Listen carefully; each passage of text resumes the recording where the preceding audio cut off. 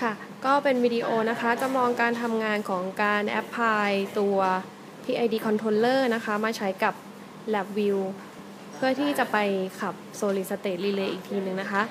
จากปัญหาที่เราคุยกันไว้ก็คือเดิมทีเนี่ยที่วางแผนไว้ทางคุณโอมนะคะได้ดีไซน์วงจรไว้ว่าเมื่อ Labview นะคะจ่าย10 โวลต์มาปุ๊บตัว Solid State 3 เฟสเนี่ยก็จะทำงาน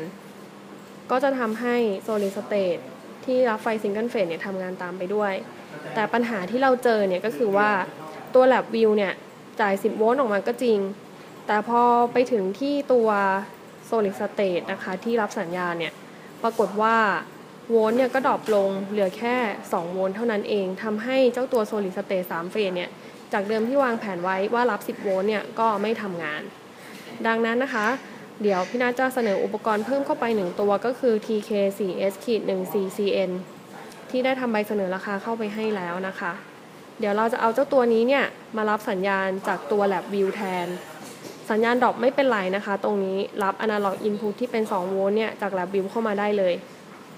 แล้วก็จะให้เจ้าตัวนี้เนี่ยส่ง Output ไปขับ Solid State 3 เฟสตัวนี้แทนแล้วก็การทำงานของ Single Phase 3 ตัวนี้ก็จะเหมือนเดิมค่ะซึ่งเจ้าตัวคอนโทรลเลอร์ที่พี่นัทเสนอเนี่ยก็คือ TK4S-14CN Output สำหรับขับ Solid State โดยเฉพาะนะคะหน้าจอเนี่ยมันก็จะมีค่า PV นะคะคือค่าปัจจุบันที่เราป้อนเข้าไปให้มันก็จะโชว์ค่าให้เราตรงนี้ถ้าป้อน2 โวลต์ตรงนี้ก็โชว์2 โวลต์ถ้าไม่ได้ป้อนสัญญาณเข้าไปก็โชว์0 โวลต์นะคะแล้วก็จะมีค่า PV ก็คือตรงนี้เป็น Set Point เดี๋ยวยังไงพี่นัทจะเซตไว้ให้เป็น0นะคะ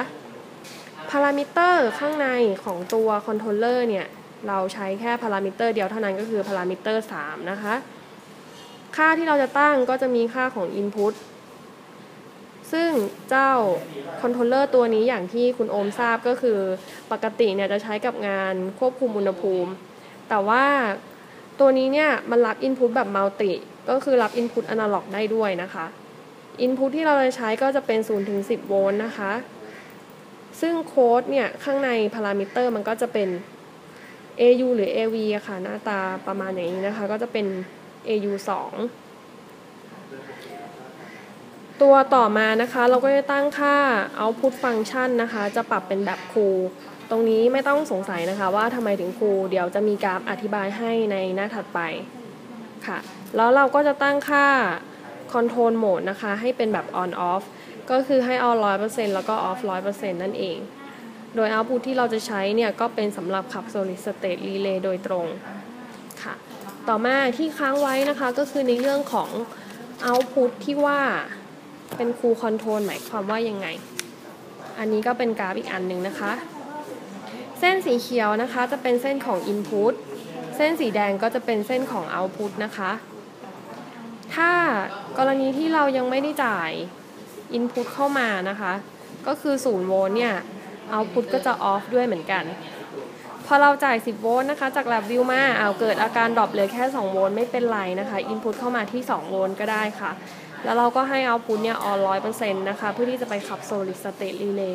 หลักการทำงานก็มีเท่านี้เองต่อไปนะคะจะโชว์การไวริ่งข้างหลังว่าเทอร์มินอลด้านหลังเนี่ยเราต่อสายอะไรไว้บ้างนะคะ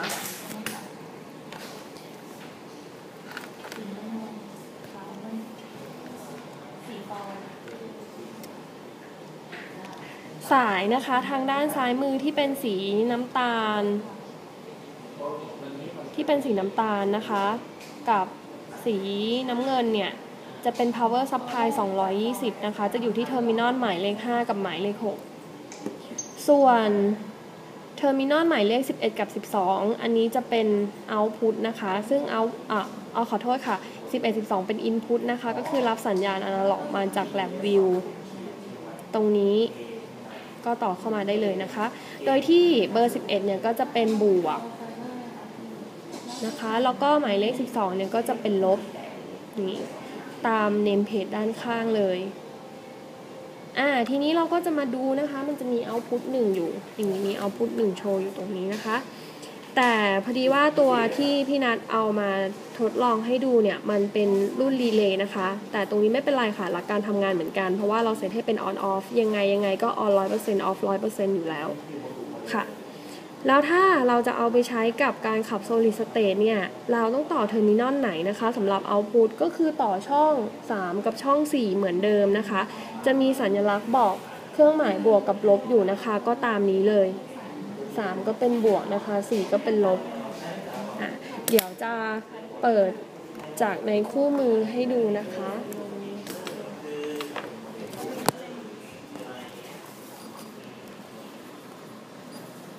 อันนี้นะคะก็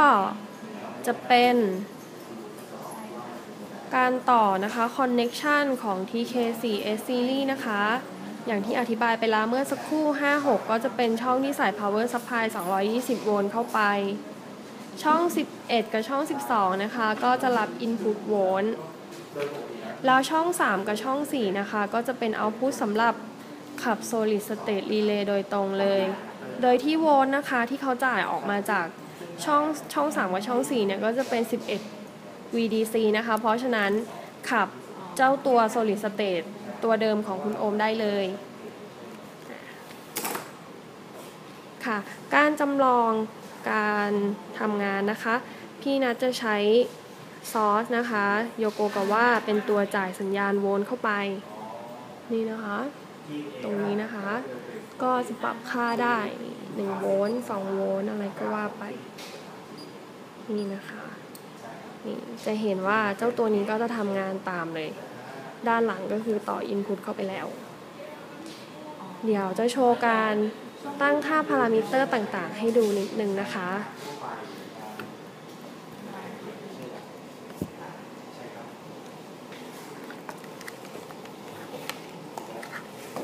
กดง่ายมากนะคะก็กดโหมดค้างไว้จนกว่าหน้าจอจะโชว์ PAR 1 ซูมนิดหนึ่งโอเคแล้วเราก็กดเลื่อนขึ้นนะคะจนกระทั่งเจอพารามิเตอร์3แล้วก็กดนะคะอันแรกนี่ก็จะเป็น INT นะคะก็คือ Input Type อย่างที่บอกไว้นะคะก็คือเลือก AU1 เป็น 0-10 โวลต์เล็งไม่มีอะไรค่ะก็ให้โชว์เป็นค่าโวลต์เลยนะคะเข้ามา0โวลต์ก็โชว์0เข้ามา10โวลต์ก็โชว์10ดอทก็โชว์ทศนิยม1ตำแหน่งไว้ก็ได้อันนี้ไม่มีอะไรข้ามไปได้เลยนี่นะคะแล้วก็ output ฟังก์ชันที่ตั้งไว้ก็คือเป็นแบบคูลตามกราฟที่อธิบายแล้วก็คอนโทรลโหมดนะคะก็เลือกเป็นแบบ on off ไว้นี่ถ้าจะเปลี่ยนก็แค่กดเครื่องหมายเลื่อนขึ้นนะคะก็จะเปลี่ยนแล้วโอเคก็หมดพารามิเตอร์3เท่านี้ก็ทำงานได้แล้วนะคะเดี๋ยวลองดูกันว่าถ้าเราจ่าย input 2 โวลต์เข้าไปแล้ว output จะต้องออกนะคะตามที่เราต้องการนี่รู้ได้ไงว่า output ออกแล้วดูไฟเหลืองๆนะคะตรงนี้นี่ output ออกก็ไปขับ solid state relay นะคะไม่มีอะไรมากมายพอตัดระบบไม่จ่ายโวลต์เข้าไป output ก็หายไปเท่านี้เองค่ะก็ถือว่าใช้งานได้เลย